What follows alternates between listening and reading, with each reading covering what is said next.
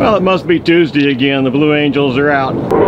Welcome to Sailing Vessel Seeker here in sunny Pensacola, Florida, where we're getting entertained by the Blue Angels.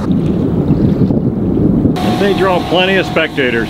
All the locals come out about this time of day. And I'm waiting on parts for the autopilot, so it's time to clean the hull. It's something that rattles me a little bit. You know, I don't mind diving in the hull when I've got Brandon and Andy down there with me too. I figure if a shark comes along, I only got a 1 in 3 chance, right? And if I get hit, then I got somebody pull me out. But doing it alone,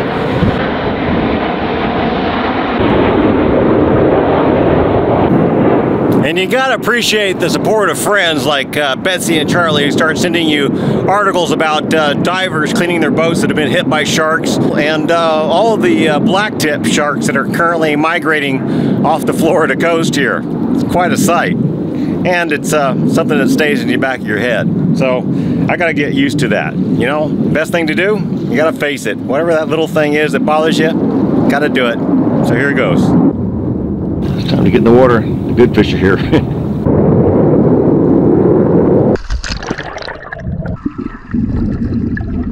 The antifouling we're using is a PPG product. It's called ABC3, and it has a quality that I just love about it, in that you don't have to put the boat in the water right after you put the antifouling on. The antifouling was actually put on about 3 years ago, and it was almost 2 years before the boat went into the water. Now, we have a whole video series on the coatings that went on to Seeker, but to shorten it down, we sandblasted the hull, we put a cold galvanizing coat on, we put a couple of coats of water barrier paint, which is a Velox 2, and then we put coal tar on, a couple coats of that. And PPG's recommendation for their ABC3 product was to put a fresh coat of coal tar on and then put the ABC3 on while that coal tar layer was still curing, so that they would cross-link. And that's what we did. And so when you see the hull a couple of years later, you can see where the coal tar has actually bled through the ABC3 product. But that doesn't seem to have affected its performance in water. And it's been about 14 months now in the water, about half of that in fresh and half of that in salt. And so far, I like what it's doing. Now, they claim it'll last 10 years, and I'm not so sure about that. It's a hard antifouling. It doesn't ablade really easy. So when I run the scraping blade across it, you know, I see some of that red tinge come off, so I know that it's ablading a little bit. Now, I have had a few areas where the PPG product did come off, but I think what my problem was there is I put it on too heavy. Now, where you see the problem spots on the hull, that's because there's no more antifouling there, and that's not the fault of the antifouling. We ran aground in the Mississippi. Well, actually, we've been aground several times, but the worst one was in the Mississippi, and you know, that tore all the antifouling off the side of the keel here, especially where I have all these anemones growing on the hull. At least I think they're anemones. But anyway, that side of the hull, that starboard keel edge, we rubbed off all the antifouling. I'm surprised we didn't rub off the coal tar and everything else too, but it seems like we still have paint on most of those areas. It's not a pretty sight when you don't have antifouling. I can get in the water every week or so and take the chisel down and clean the barnacles from that area. And inside of the prop shroud, that's the same issue.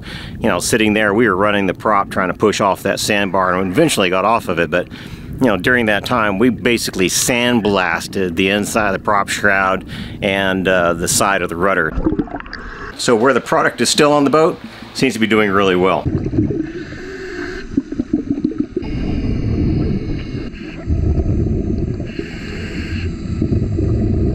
Now, the fouling on the propeller blades has been a horrible problem for us. This is what it looks like after 3 months of not doing anything to them.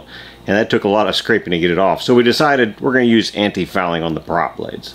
Getting ready to put Velox Plus primer and anti-fouling on the blades. They've already been sanded with a 60 grit orbital sander to give them a profile. Now they get cleaned up really good with acetone, even where I might touch them, have my fingerprints on. Let that flash off, we'll be ready to put the primer on. Baby puke green. They want a thin coat. So primer dried 3 hours. This is the first of 2 coats. 3 hours apart on them too. They say put it on thin. First one goes up and down, second one goes side to side. Don't go back over it too much, because this apparently softens up that primer coat too. The second coat of the anti-fouling is the most difficult, I think, because it's hard to see black on black. And again, you don't want to go over it too much. It softens up the layer below it.